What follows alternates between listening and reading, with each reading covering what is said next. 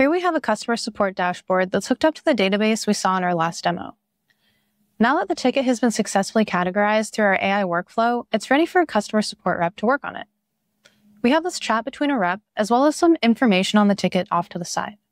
We also have an AI assist button that's linked up to a Bedrock model that's going to generate a response to our customer's question when clicked.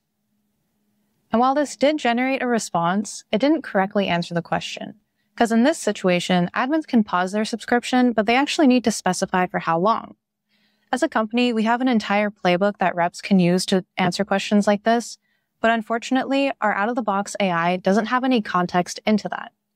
This is where the RAG technique comes in handy. Here I have a knowledge base where a playbook is stored, and all I'm going to do is grab the knowledge base ID and head over to Retool Vectors and import that knowledge base.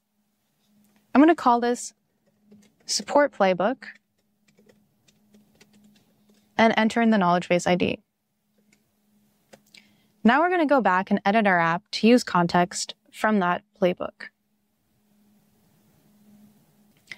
We have a query here that prompts our Bedrock model with a support question.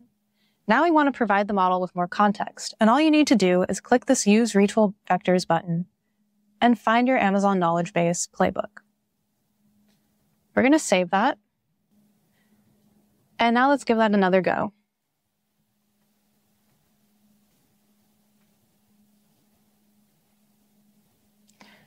That's much better. It now recognizes the customer's admin status and gives a response that aligns with their policies.